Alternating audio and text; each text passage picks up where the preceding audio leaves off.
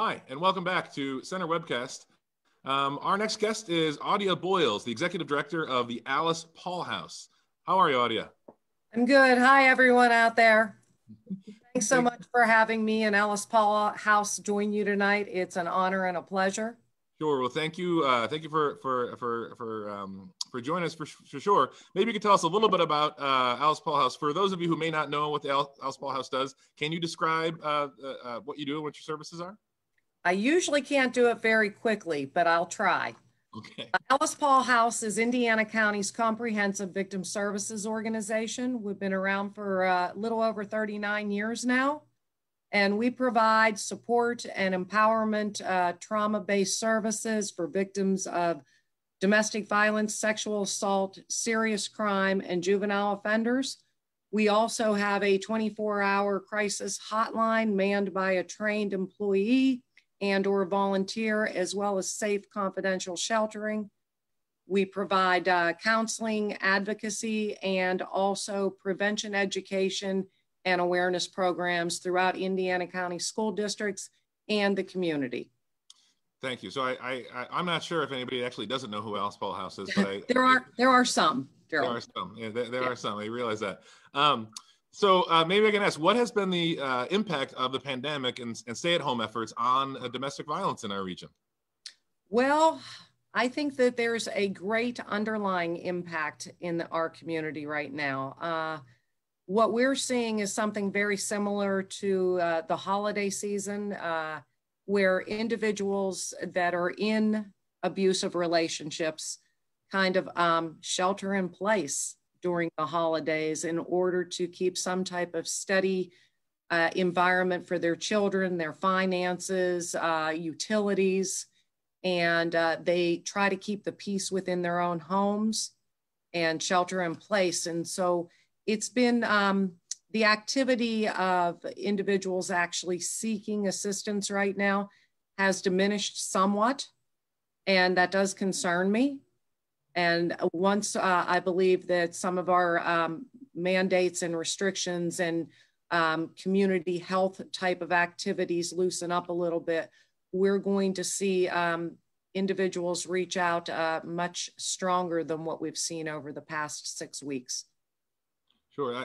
We had Joellen Bowman from the Haven Project that sort of said a similar thing a couple of weeks ago. And was talking about there is a lull in at least reported activity, and that is likely because people are just home. It's been 5 weeks. Have you seen any increase? Are we seeing the other side of that yet, or seeing people come out? We have not seen an increase. We've seen a slight decline. However, our crisis line is still active, as well as all of our services. I still have an active crew on site. My staff are amazing and exceptional as always, and they are working.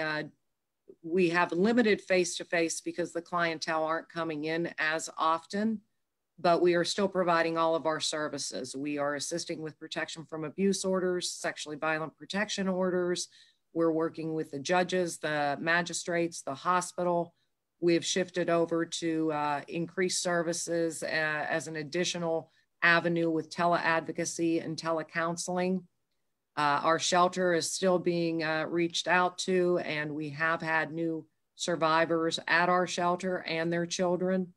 And again, Gerald, if I can say, all of our services are at no cost to our survivors, and they're available to men, women, children, LGBTQ. We provide sheltering services to any child 18 and under with an adult parent, guardian. We are still out in the community working with as many partners out there that we can. As you said, Joellen, she's one of my sister organizations. We're on calls together every week. I'm in very close contact with the state coalitions, as I had mentioned prior to us going live.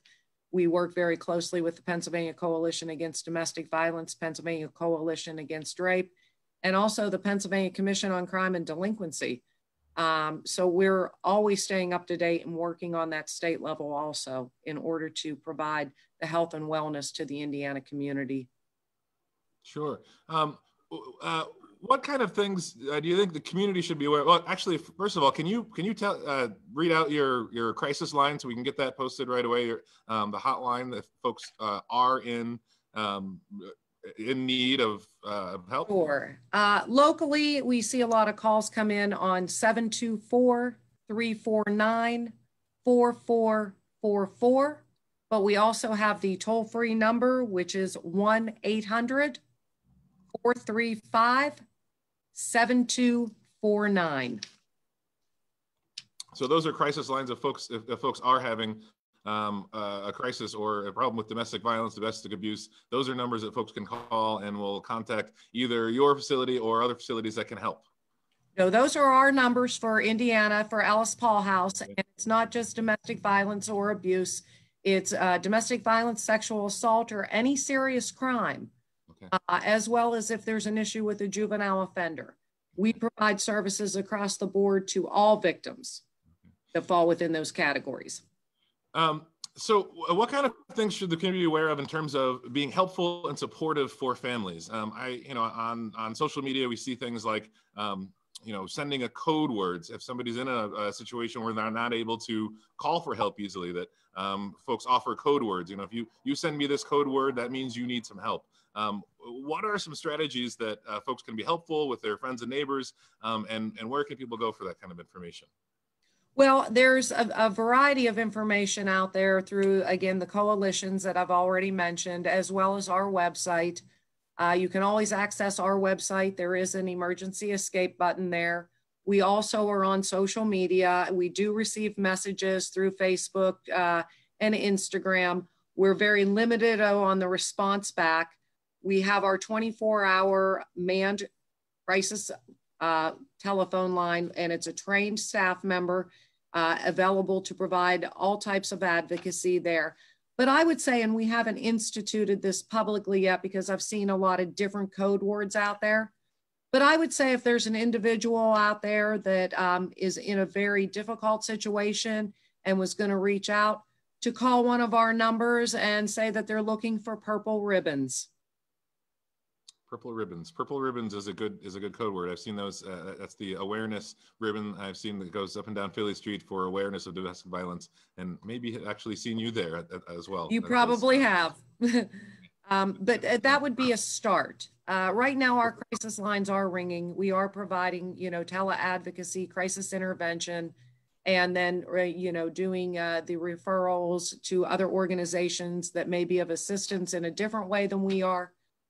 Another concern that I've seen that has happened is that we are providing referrals and support because there are individuals out there that are homeless that don't fit into exactly our mission and our work. And so we're trying to work closely with them also to provide them with opportunities to find safe housing outside of the abusive situations. Mm-hmm, mm-hmm. There's been, when we were talking with folks who are providing food boxes and working for ICAP and Chevy Chase and things like that, through this pandemic, there's folks who have become newly food insecure. And I'm wondering if there is a similar situation in terms of family stability that perhaps there may be a situation where somebody could, quote unquote, live with a particular scenario because there is an opportunity to get out of the house, whereas now that's not an option. And I'm wondering if you're hearing from folks who are kind of newly needing your services. No, nothing along that avenue. We provide all of the basic needs should somebody come into shelter. So most of the individuals that reach out to us for that type of support know that, and that's not one of their hesitations. We also have always and continue to assist those who have been clients and survivors of ours if they need assistance with things like that.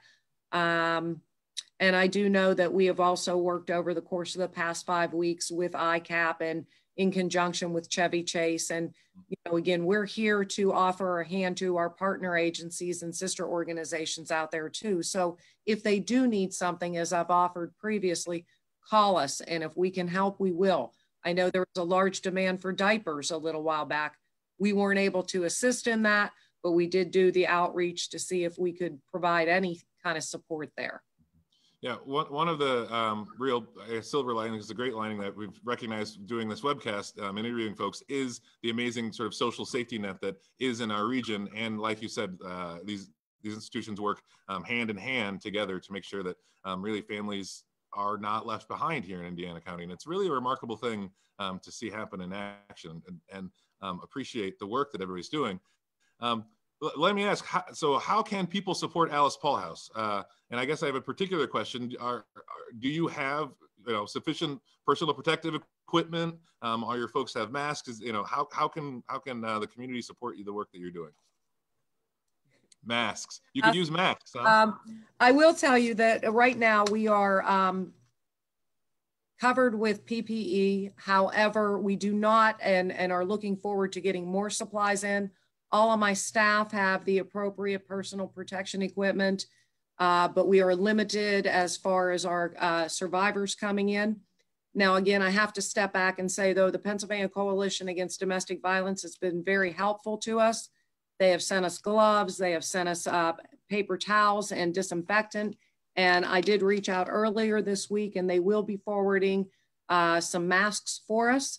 But we could use a few additional, if there are any there, just for clients that may find the strength to come in face to face or have to interact with referrals and that type of thing. We would like to be able to ensure that we have enough for them. We do have an order coming in. It should be here soon that we purchased ourselves, but right now we are slightly limited. So it's another one of these places. I know most of our healthcare industry is generally all right, but these masks, it seems to be, are going like hotcakes. We've seen them at least on Facebook. There's a couple different pages, and people are making 10s and 20s and 50 at a time, and they generally go very fast. But it's good to know Alice Paul House is another place where they could go and be handed out to folks who could use them. Do you have what about financial donations? Folks can give to the Alice Paul House probably straight from your website? Most of our funding, we're a nonprofit, so most of our funding comes from federal and state grants passed down through the two coalitions I mentioned as contract managers, as well as the Pennsylvania Commission on Crime and Delinquency. So the rest of our funding, we rely on fundraising, local donations in kind. And so, of course, I know everybody has things to consider right now, and they're trying to keep their families afloat and make sure that they're stable. So I'm not in a position where I want to ask anyone for anything right now. I'd rather offer us out for services and support. But if you can spare anything, we would appreciate it, as we always do, because it is what has made us a staple in this community for 39 years because of the community support and understanding of how integral and important our services are to our survivors. It certainly is. I really appreciate you coming on, and I hope our audience recognizes the amount of, and I think they do. I think folks recognize the amount of work that Alice Paul House does in the community in terms of making sure folks aren't falling behind, closing all those gaps and reaching out. I think it's incredible work. Is there anything else that you want to let our audience know, or folks out there know about the work you're doing, in particular during this sort of weird pandemic time?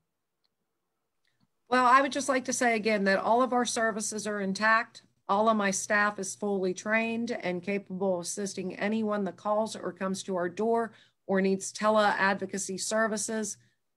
We still are able to maintain our safe sheltering for victims. And so if you need us, please call us. Again, 724-349-4444. Well, thank you so much for joining us today. I appreciate it, and maybe invite you back in a couple of weeks and see how things are going. I'd love to join you again, and thank you so much. I am going to sign off. Everyone stay safe, use the precautions, follow the mandates, keep your social distance, and we'll be seeing you all soon a little closer. A little bit closer. Well, thank you so much. Thank you.